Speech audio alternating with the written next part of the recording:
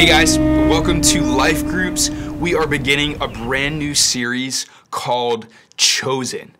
And in this series, we will be looking at the nation of Israel, the people that God chose in the Old Testament, and the plans and the purposes that God had for them. So you might be asking, well, why should we care about Israel? Obviously, Israel is at the center of a lot of news today. Israel is in a war in the Middle East right now. And so you might think, oh, well, there's obvious relevance to us for the nation of Israel. But I want you to understand that Israel is relevant to us, not because it is still at the center of the news, but more importantly, because Israel's story is our story. See, tonight we're going to be focusing at the very beginning of how God called his people. God called the nation of Israel. And here's our main point for tonight. God calls his people as an act of restoring humanity back to their created purpose. God calls his people as an act of restoring humanity back to their created purpose. And so before we get into the lesson, I want you to take a few minutes and read a few scripture passages and answer some questions with your group.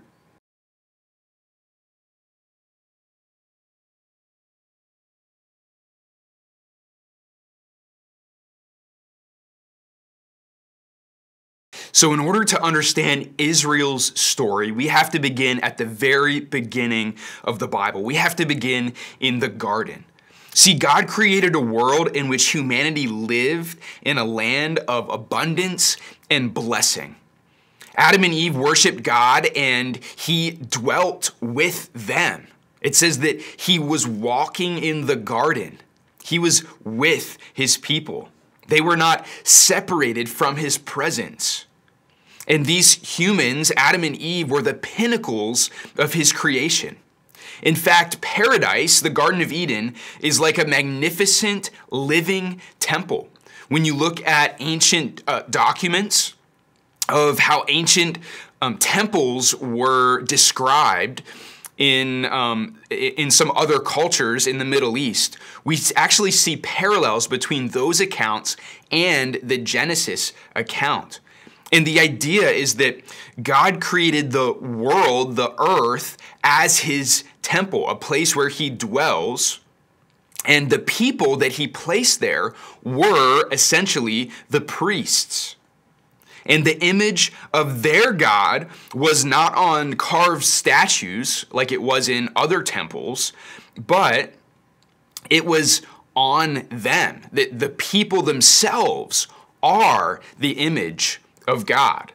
So they lived in perfect obedience and unity with God, and they were told to be fruitful and to multiply. And this is God's purpose for the world, for creation, for us.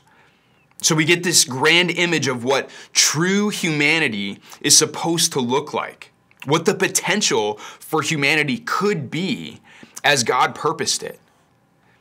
And yet, the people chose to sin. They disobeyed, and they were taken out of paradise.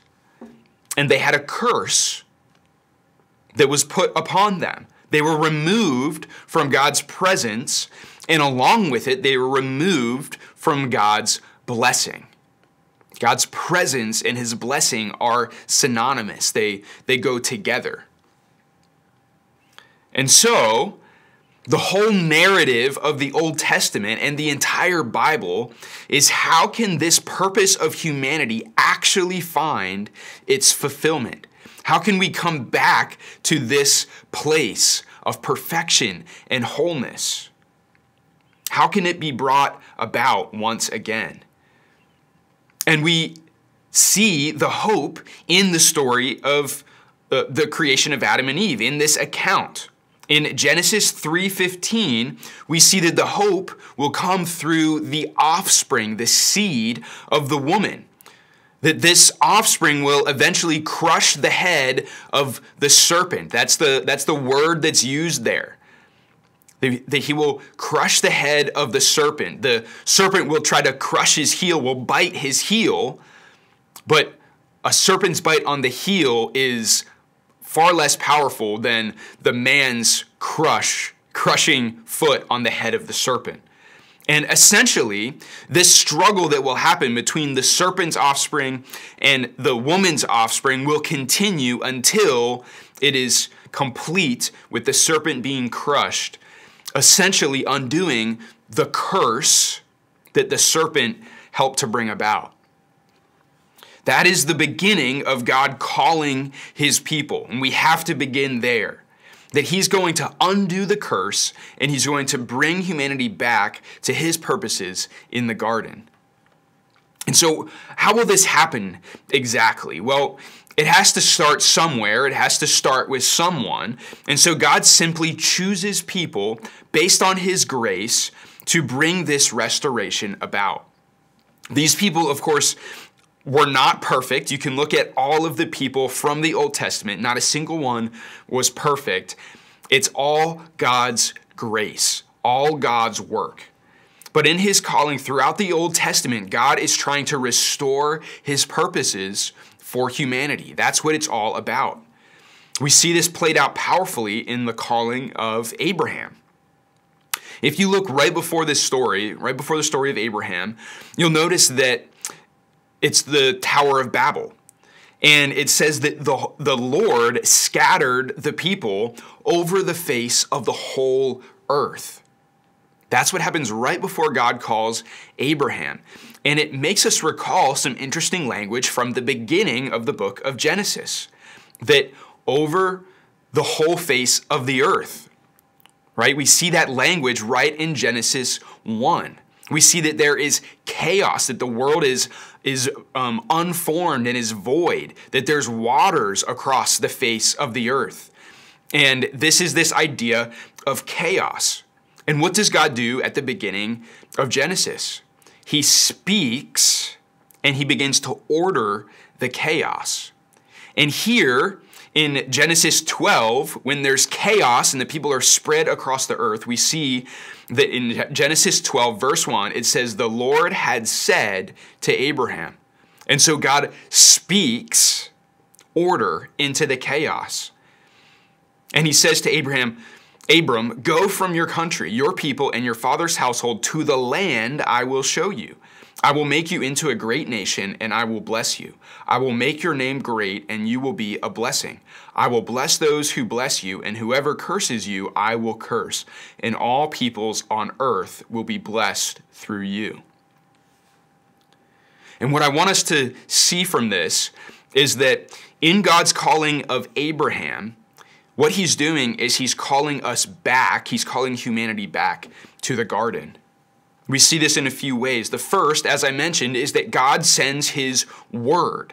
It's a calling out of the chaos, just like at the beginning of Genesis. The second thing is that we see that there is this promised land of blessing. This correlates with the Garden of Eden in the book of Genesis, this special land of blessing where God's people are to dwell. We see as well the call of being fruitful and multiplying. This is the language that was used in the beginning of Genesis when God first created man and woman. And now with Abraham, he's calling Abram to make him a great nation, to be fruitful and to multiply. And then finally, number 4 is we see the continuation of God's chosen offspring that are in conflict with Satan. And so Abram is in the midst of a lot of pagan people who are opposed to the true God. And this continues the struggle that was predicted in Genesis 3:15. And we see from this point on in the Old Testament that God's people do multiply. They become the nation of Israel. And even when they become slaves in Egypt, God continues to send them his word and promise them a land of blessing where God himself will dwell with them. He continues to call them back to the garden. Eventually, Moses leads them out of Egypt and takes them just to the verge of the promised land. And there's such great hope for this renewed humanity, this new Adam that the people of Israel are supposed to be. And so we're going to stop here, and I want you to take a few minutes to discuss a few more questions with your group.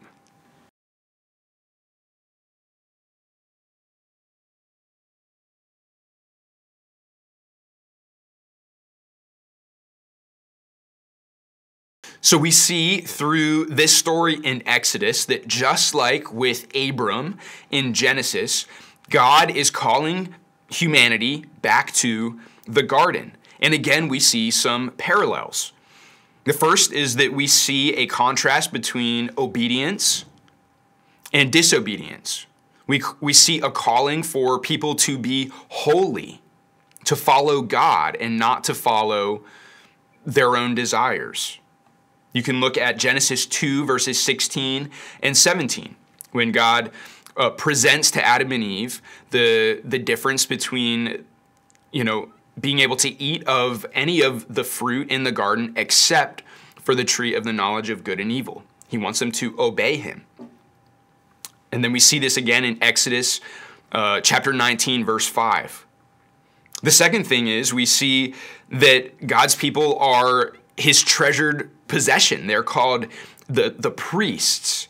That in Exodus, God wants his people to be a holy nation, a nation of priests. And as I mentioned, this harkens back to the Genesis account where the people are essentially priests in the temple of the world. So God calls his people to holiness and perfect righteousness, and that through this righteousness, his people will enjoy the blessings of being with God. This is the narrative of the Old Testament. But as we will see in the weeks to come, this is a problem because the people God has chosen are too much like the old Adam. They're too much like the first humans. And so as we continue this series and we have discussions in Life Group, I hope that you will see that this story of Israel is not just true in a very literal way, it is, but also that the truth of this story transcends the bounds of history. See, it's a story of humanity. It's a story of you and me that God illustrated in a very real and tangible way through the nation of Israel, through his plans of restoring a people, and yet a people that continue to fall far short of his standard. See, we all of us as humans, we all desire the garden. We all desire paradise. And God desires it for us. He wants us to live in this beautiful place, this beautiful world, this perfect world. But on our own, just like Israel, we are too much like the old Adam. We need a new and better one. We need a perfectly obedient Israel. We need a new humanity. And the good news is that that's who Jesus is for us. And so I hope that this lesson helps to make sense a little bit of the narrative of the Old Testament and God's calling of his people and what his desire is. And so I just want to let you know I am praying for you. I hope that you continue to have good discussion about this, that you'll continue to think about it.